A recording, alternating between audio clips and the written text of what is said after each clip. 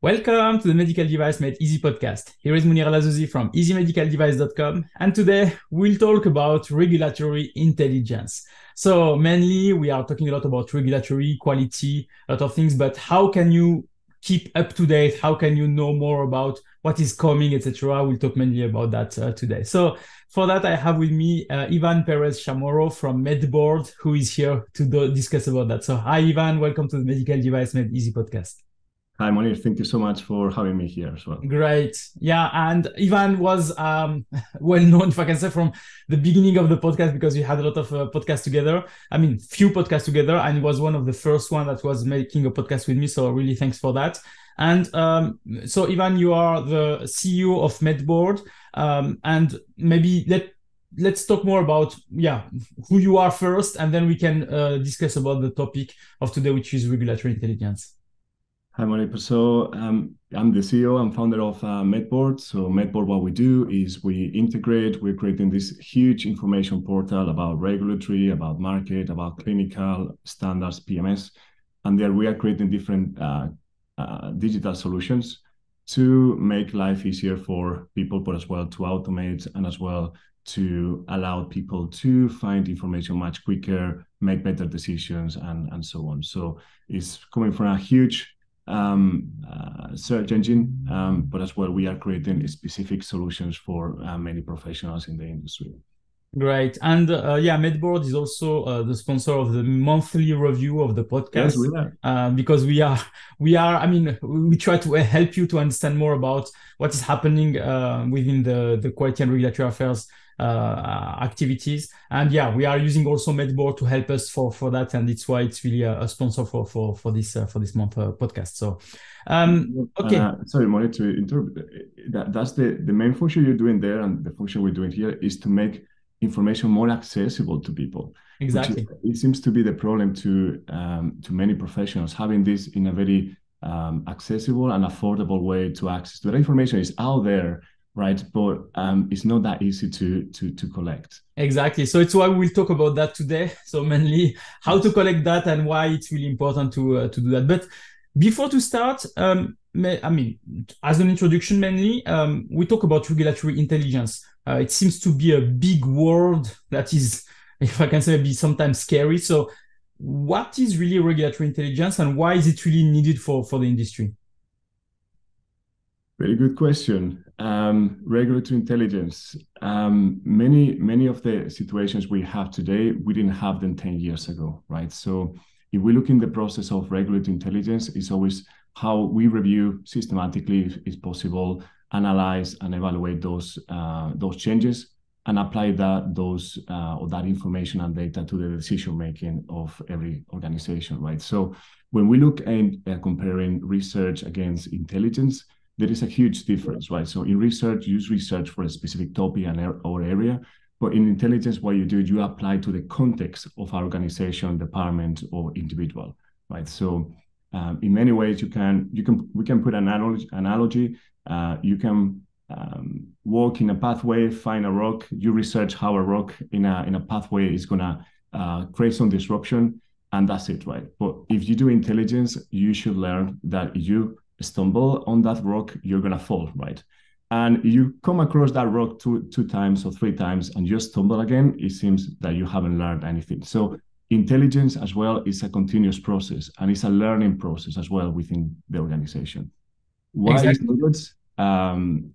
I would say because two reasons. Legally, you have now the 13485, for example, in the clause 4, they mention about keeping up to date. You have risk management 14971 and so on. You have regulations as well. But as well, I would put in the context of organizations for the sake of keeping up to date, to anticipate changes and to respond to those changes, because many of the times it's just about, hey, I heard something this new, but nothing happens after, right? So is that continuous process from identifying to actually to applying that knowledge. Exactly, and what you are saying is really important. Is also anticipate changes as we talk about. Recently, a few years ago now, we talk about the changes due to MDR. We try to educate people about that, and when the if I can say, the timeline is over, then people were saying, oh, but we don't have time, we don't have this and that. So the idea is really to anticipate, to have something that is, we know what is coming, we know how maybe to put that in place, and we are anticipating any potential issues or any potential budget also that you need to make some changes or whatever. So this is something that is really, really important. Regulatory intelligence, as you said, for ISO 13485 is needed. Usually, we have also a clause within the management review where we say you have also to explain what are the different changes, etc. So the idea here is also to, because regulatory, we are like knowledgeable maybe, but maybe the top management is not also aware of those changes and what are the consequences of changes. So I suppose this is also needed for informing the top management so that they can decide what to do in the future. Yes, absolutely. And we see as well as the needs. It was much easier to do a management review 10 years ago, 15 years ago. If we look at, for example, the statistics we have in MedBoard, in 2015, there were around 15, 20 news globally per month. Now, today in 2023, there are between 100 and 150 news updates in terms of regulations, guidance all over the world. Now, so the reporting to the management as well is an education process to understand many more things are happening faster and more changes are happening. When we look into what professionals, organizations they need as the tools to report to top management, we always say about the toolkit that they need and as well about the process, right? If we look about the toolkit, what they need is a continuous access to trusted information, which is external information. So, in our case, we create and clean a lot of information and databases, but they need to create as well internal databases with the decision making. The second, I would say, is a systematic review, how all those changes been reviewed, right? So you can report, there was an update for the MDR, these are the actions we created. There's an update with this specific guidance, this is how we did it. And create a specific framework as well. How do we decide something is relevant? How we decide something is not relevant? How we decide something is going to have an impact, or what are the actions? So all of that needs to be defined inside of a company and have obviously that framework. And the third important thing in the toolkit, I would say, is the knowledge of that organization, because you can have a great database, you can have a great framework and process to review the information. But if the people are not trained enough or they haven't been educated in those specific topics, obviously the decision making is not going to be that accurate. And that's what it makes totally different from organization to organization. Is how those individuals and teams are trained together. Because you can have the same databases, you can have the same organization, you can have the same framework, but how it's used, it makes a lot of difference. If we look into the management review, I mentioned about the process, right? So for professionals, it was much easier, like 15 years ago, 10 years ago, to actually create those management reports or to report to management from time to time. I differentiate like 4 different steps. First is to be aware of those news, which is a huge part, especially those that they need to do this manually, they will understand this is a huge part that very laborious as well. The second part is to organize that information into like database repository, so you can obviously make those decisions in terms of like organizing how is going to be the impact. The third one is about the decision making, right? The impact assessment. So you have a new guidance, you have a new regulation, how those regulations are impacting the organization, which portfolios, which actions as well potentially they have.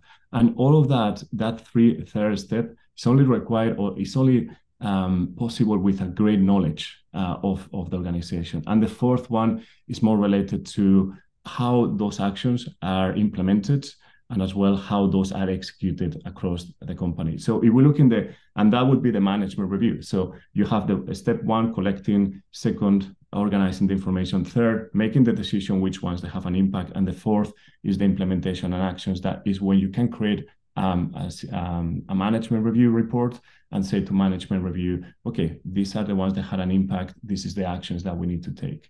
Now, as you know, as you are an expert in this topic, management reviews normally are 6 months, 1 year. Sometimes that's too late. So exactly. one of the key things that it has to happen, and that's how digital frameworks can help more, is to have this in more a continuous basis. Because you go to a management review and say, oh, by the way, there was a new regulation or a new clinical guidance that we have to follow, but we didn't follow from 1 year ago.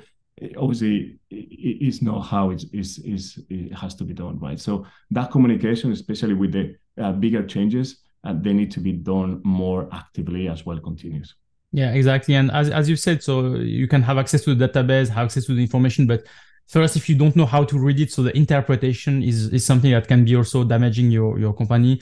Somebody, when he reads a sentence, understands something, but somebody else understands something else. So it's also this issue. And you're right also about gap assessment. So mainly, yes, you receive the information, you hear the information. Now, what will you do? What exactly is your action?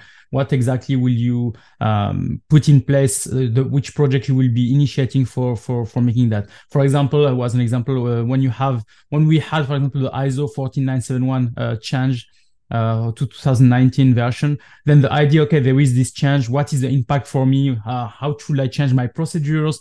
Should I change all my risk management for all my products before, or should I wait a new update, etc.? So you have to have a plan for that.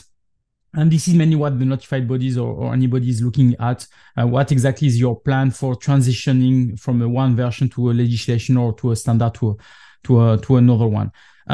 We talk also about, having access and doing that, but what is mainly your advice in terms of frequency? Because as you've said, every 6 months we have maybe a management review, or every year. So when you say it should be frequent, if I can say, what is the best frequency to make a check about the regulatory activities? As I said, for me, for example, at Easy Medical Device, we do that every month. So we do the monthly review, so that we are providing everything. And we see that during 1 month, there are a lot of information that are coming. So what is your advice for any company to do this kind of review? So our suggestion, and as well the feedback we get from our customers, is weekly is the best frequency to review news. The reason is, if you review weekly, you will have 20 maximum news, and it doesn't feel like a mountain to climb, a lot of news to review. You do obviously the Easy Medical report at the end of the month, and sometimes it's hundreds of news, and it feels much more difficult to do all of that. So what we get from customers, and they're very nice stories, because they used to tell us, oh, this takes me like 3 days, 2 days, and now it takes me 1 hour, 20 minutes, right? So that's the huge advantage as well, because it's the quality of life. But what they do is they book like a 30 minutes or 20 minutes per week. They go through all the updates, they decide whether it's relevant, not relevant, whether it has the potential impacts. And then to just continue with their business, and obviously they will need to come back and decide which actions, right? So, and I think as well, one of the important things is to have a systematic review, how you're going to review that information, right? So define what is going to be relevant, what is not going to be relevant, and create like a habit that is consistent, with the organization. Leaving news more than beyond a month is a huge amount of work, especially if your company is in many jurisdictions.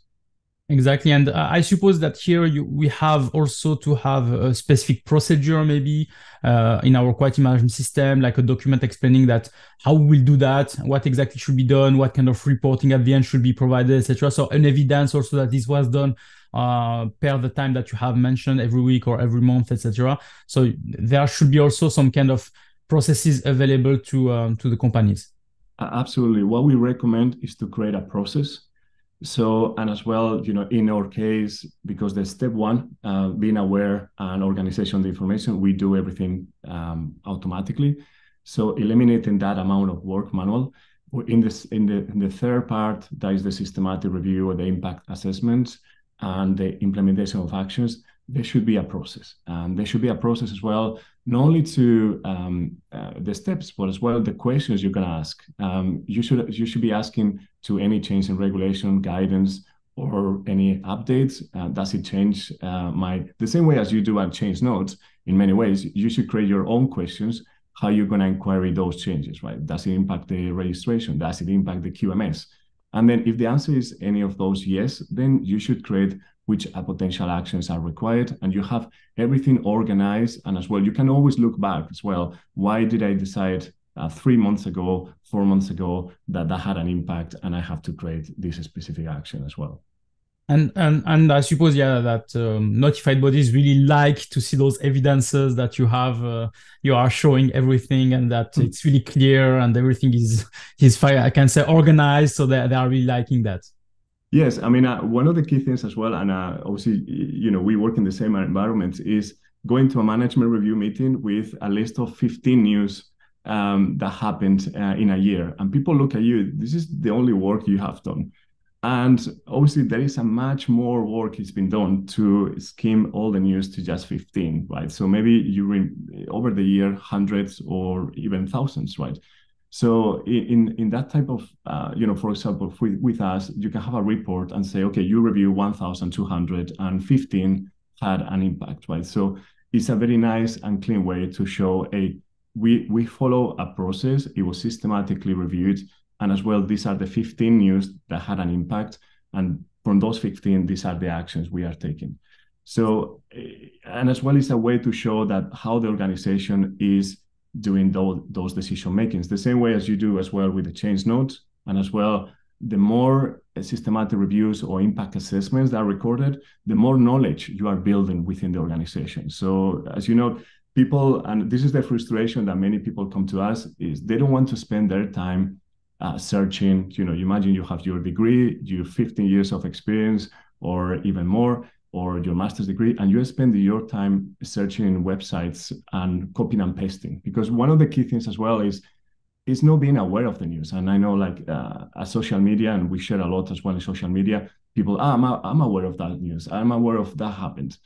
But that's the beginning. It's just copying and pasting is what it causes more issues to people. So if that person can be more useful, obviously it will be more useful. It can be more used in those steps for making the decision making and recording that decision making, then the organization will benefit in the long term. By having a process as well, as you say, Monir, what you do is, it doesn't matter if it's you or me or someone else in the future. It just follows the same process all the time. Now, if you do this manually, only you know how you have been searching in thing websites, how you've been copying and pasting those in those websites, the same as me. So anytime they get a replacement with someone else, the process starts over, because that person has to learn how to do those things that the other person was doing. And that's quite difficult for companies in terms of keeping that consistency.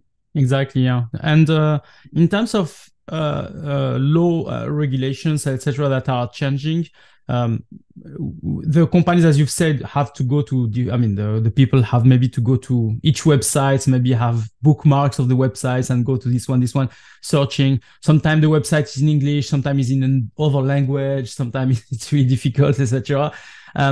So here, the person has different levels also of information to look at. We have the legislation from the countries, we have the guidances, we have the standards, we have some notifications only. So there are, these start to be a big chunk of data to look at. So I suppose that you have also to put some kind of hierarchy in terms of the level of information and the importance of this information.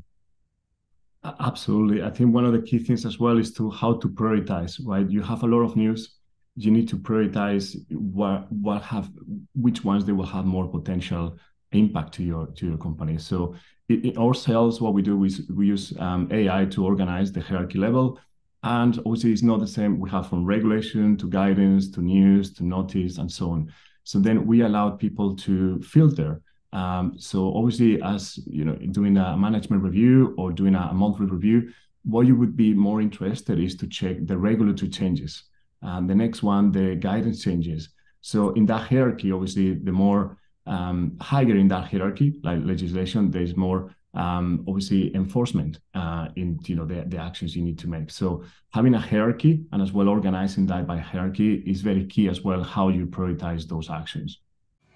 Hey, just a second. Do you need a EU, Swiss or UK representative? Then choose Easy Medical Device. We can represent you and also become your importer. contact us at eo@easymedicaldevice.com. And in terms of, because we talk a lot about digitalization, so how on this whole process, what is the advantage and maybe some limitations due to digitalization?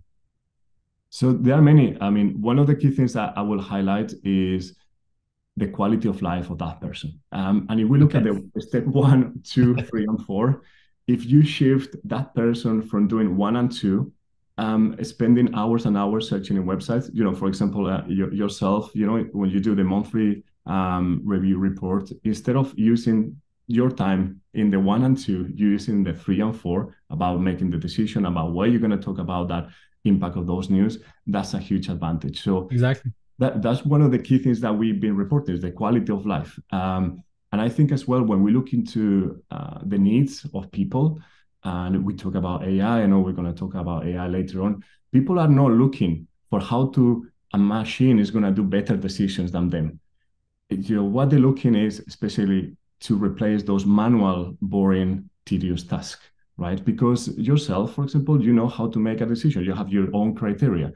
But the needs is how I can make this process faster, right? So I would say there are many benefits. I will highlight this instant and continuous access to trusted information.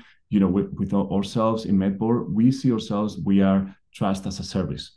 So it's how we create as well those accessible data, but as well we create summaries about requirements. We do a specific classifications as well. And one of the key things as well is how to standardize the process.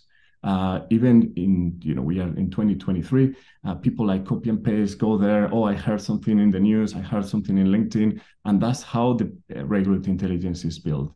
The other thing is a more organization-centric knowledge. So by having all of that information in just one place with how the decisions are being made, you create organization-centric knowledge. So if someone is new in the team, can go through those and understand, okay, why Monir said that guidance was not applicable. And there's a reason there. Okay, that's it. I learned about that.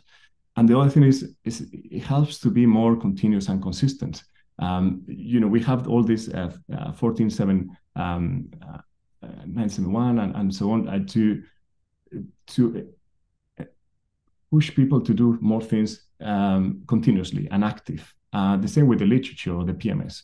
But how can you do that when you need to do the step 1 and step 2 manually?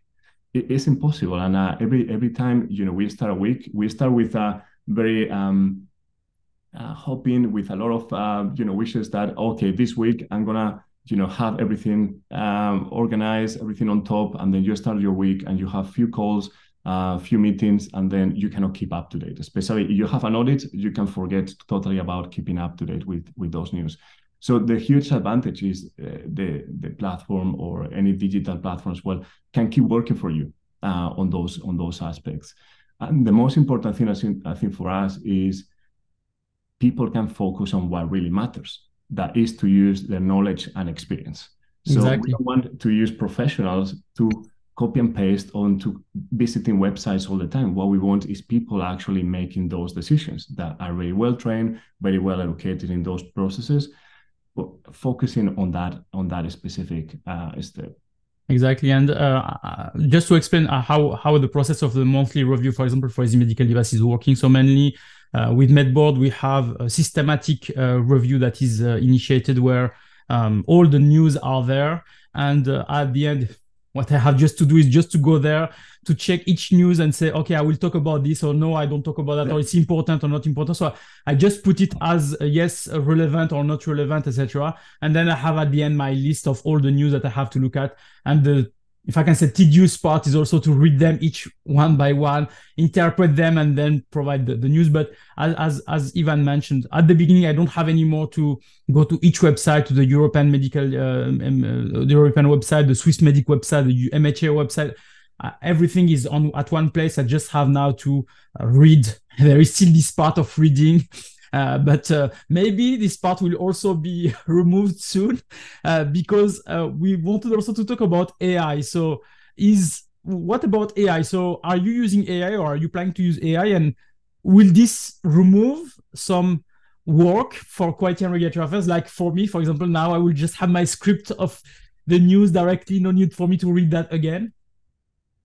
So internally in MedBoard and the ones that use MedBoard, we've been using AI for the last 3 years, right? So we've been experimenting a lot with AI. Now, if we look into the steps I described before, 1, 2, 3, and 4, the 1 and 2 are very general, right? So you can use, or we use AI very much to organize the information, to clean the information, and so on. Now, in the steps 3 and 4, it's much more complicated because the decision making is, let's say, is far, it's more complex than just one, decision making that you need to take in that sense. So what we implementing or what we experimenting as well is, how to obviously support more as a supporting tool and so on. But there are like a different type of challenges as well. And we released, I think it was 2 years ago, a classifier, AI classifier for MDR, IVDR. Same way, like similar to ChatGPT and so on, but obviously a much less, depthness. One of the key things as well is if you are an expert, right? You don't need that support of AI because AI, there are 2 things that they don't actually get very well. One of the things is the context reality. So they don't understand why they're doing that. And as well, they don't understand all the different type of inputs they are getting. And the second one is they don't get all the internal feedback that you get from your notified body, from your colleagues, and so on. So when we talk about AI, we're talking about data. And to have a good data, we will need all those sources to be standardized and harmonized. So imagine, Monir, when you make a decision with a customer, or you made a decision in the past about a change note, it's not just one input that you get. You need to talk to different departments. You need to use the knowledge in the past.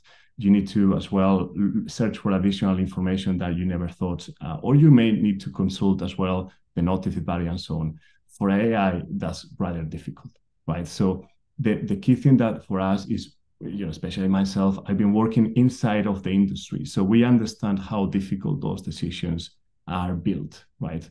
So we think for the step 1 and step 2 that we use heavily AI, that's very useful. For step 2 and step 3 is my much more difficult step. So for us, the human is the main important part of this decision making. So if we can accelerate or highlight different type of information, yes. But in order to make that decision, is a much more complex, and as well opens other type of questions.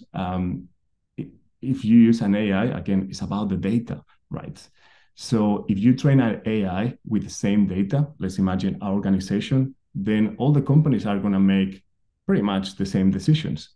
And it shouldn't be that way because obviously every company is going to have different approaches, is going to have different knowledge, how to apply that information. So we live in more than one singularity. I had the same question about not only regulatory as well, PMS and clinical evaluation. How does it work that all the AIs will have the same answers? Because if you train the data with the same data, if you look to train with a different data, you're going to have many different AIs, and it's how you validate as well that. So it opens a much more difficult, how to solve, how to actually predict those answers in a very accurate way. Yeah, and I agree with you. And I tested myself a lot of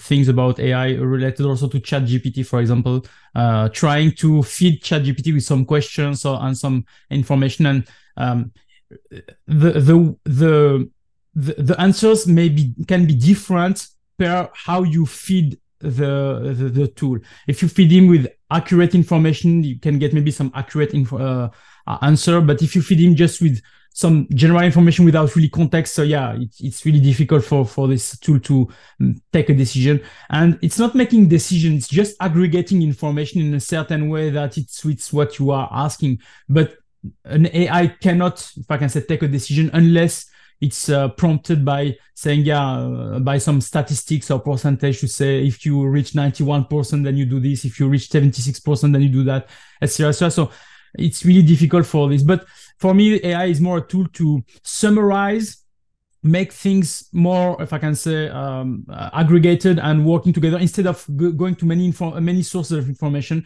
you can, with an AI, maybe collect information and then interpret the information in a certain way. But I also find out that AI can make a lot of mistakes also, because when I ask him question about some regulatory elements, there are a lot of issues. For example, ChatGPT thinks that the medical device regulation is the head, or the organization that is heading the medical device regulation is the EMS, or European Medicine Agency, when it's not.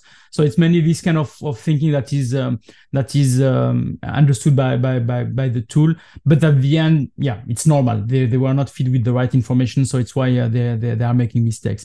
But so it means that I still have a job, if I can say. I think that the jobs are not, in fact, they will need to be more training how to use those tools, but still the human would be the key part. One of the key things, what you said is, there we have a lot of anecdotes about that.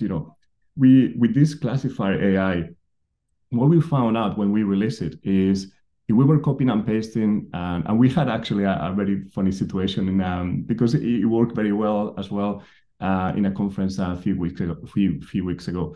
If an expert were using the tool, then it would give like near 100% accuracy in the classification. If someone was not very accurate or didn't have the knowledge to do a prompt in our chat back in 2 years ago, then the answer will be wrong. So what we found out is, if you are a very good expert, you don't need such a tool for making decisions. If you are not that expert, you need more than a chat. You need more than AI. Exactly. And the other thing is, when we think about AI, we need to think about data, right? And how the data is trained. And the biggest struggle as well, and how we use as well inside AI is, the authorities, they don't share information in a standardized way. So this is the famous garbage in, garbage out. So if you put titles or information that is not standardized, and sometimes we see this, recently, like, I need to say this, how the MDCG 2020-3, there is a new version, and it's called 2020-3 version 1. We can even see from the authorities not actually sharing things in a very organized way. So all of that, and we do a lot of cleaning ourselves, because the information is not shared standardized, right? Exactly. And we made a lot of comments about those versioning of the MDCG, with also the table of changes. What is the change between each version, etc. For them, this is version 0 first, and then version 1 second, etc., which is like making no sense. But at the end, it's true that if even the commission is not able to make a good document practices rules, it can be also scary for the manufacturers then. So that makes a lot of difference when we think about the specific requirements and summaries. So we have nearly, I think, 50,000 blocks of summaries in more than 200 countries, right? And what we build is more like trusted information related to a specific requirements that we can use, right? Because relying only on the inputs, you rely too much how that information is being shared. And maybe there could be some mistakes, some information. So there always needs like a human verification. And you raised an important point before about trust. The function, especially in regulatory, is how do you build trust? How you make good decisions in terms with authorities, with their own company, and so on. And if you don't have the right data, you're not going to have, obviously, a good chances to build trust, because you may make your decisions based on information that is not accurate. Exactly. No, I think it's really important here to start to use digital tools, but it will be at a certain pace that it will arrive to a certain maturity and optimization. So don't expect that AI will be revolutionizing everything for the moment, but it will be, there will be some progress. We just need to be patient about it and to learn more also about it. As you said, it's a tool, so we have to learn how to use it, how to prompt it, how to provide it the right information. Because we have maybe some people that are listening to them that will test some AI tools like ChatGPT. But if you don't know really how to write your sentence or how to write your question to the tool with all the details, etc., it can be a failure for you. But if you know how to do it, it can be really successful and helping you a lot. As you said, if you are an expert, you know exactly how to prompt a question. If you are not expert, saying just how can I be EUMDR certified, it can be okay. It's like something else. Using something else. Another thing I will highlight as well is the AI, all these magic solutions that they've been sometimes pushed to us, is they don't capture the feedback from your notified body or from your auditor and so on that is being raised during the previous meetings and so on. So maybe the auditor is telling you, and this happened as well, there are some classifications right now with the specific implantables that they contradict what actually the MDCG says, because the notified body thought this is a class 3 device. You're going to have trained on this MDCG information, and it's going to give you a class 2B, whether your notified body is going to say it's a class 3. So you're going to, obviously, there's going to be a disconnection there, because that program will never understand that actually there's some communication relationship there that needs to be taken in account. Exactly. Okay, so I think we made a good explanation now of what is regulatory intelligence, why people should be using that, how to do that, and how to maybe use digital tools for that. So tell us more now about MedBoard. So why people should be using MedBoard and how they can get maybe to use it and to know more about it.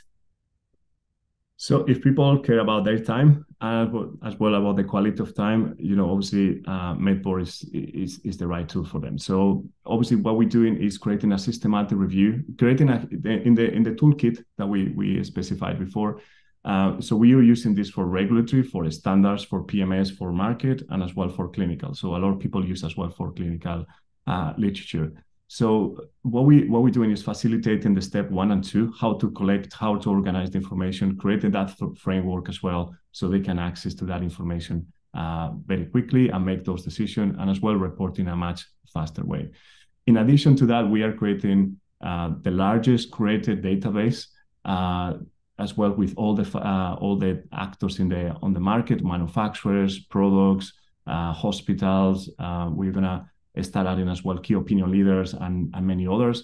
So what we're trying to build as well is a trusted ecosystem with real-time data, right? So if you look into specific information about regulatory or clinical, you want to know what's the latest. So our platform can provide that at any given time as well. So for us, it's how to build this trusted, accessible as well. Most of the times, regulatory and clinical, they have budget constraints, because other solutions that are quite much older than us, only few can afford that. So we are focusing how we can democratize that access to these huge databases, but as well these tools, like systematic reviews or profiles or databases analytics. They can give you the information straight away, or you can just build those processes that work for you all the time as well. Exactly. And as I said, we are using here at Easy Medical Device MedBoard, and we are really satisfied. So it's why I'm really happy to promote this tool, because really it's helping us a lot. As I said to you, I'm using that monthly for the monthly review, but my team is also using that for other activities, like talking about clinical evaluation, literature search, post-marketing surveillance, anything like that. And we use that also for our customers when we have, as we are authorized representative for our customers. So the idea is also to do a systematic review of what's happening on the market with the products of our customers, so to just make an alert for each of them. So we make an alert, and then if there is an event specifically about one of our customers, then we receive the information and say, oh, there is an issue, or there is an event that comes with this product. So really advise you to go and check that what is the website? Medboard.com, I think. Yes, medboard.com. Yes. Okay, great. Okay, so where people can follow up with you if they have some questions, maybe? The obvious one, we're going to share this, and LinkedIn, Okay. or Ivan P at medboardco.com as well. Okay. So either way, or through their website as well. They can contact us. Great. So I let people go directly to you if they have any question about regulatory intelligence, or if they want to make a review of what is MedBoard and how this is working. I think it will be really great. Okay, Ivan, so really thank you for all the information that you provided. I will have all the details on the show notes, so if people want to check that. I think there will be maybe a link for a blog or something like that will be talking about regulatory intelligence. So don't hesitate to go on the show notes and check what is there. And if you have any comments or question or whatever, don't hesitate also to go to the comment section for YouTube or the comment section for the other tools, or even on LinkedIn if you are interested, so that you ask your question, or you maybe provide your feedback also about regulatory intelligence. Okay, Ivan, it was really a pleasure. Thank you very much, and I wish you a nice day. Yeah, thank you so much for having me, and let's talk to you next time as well. Yeah, great, thank you. Bye.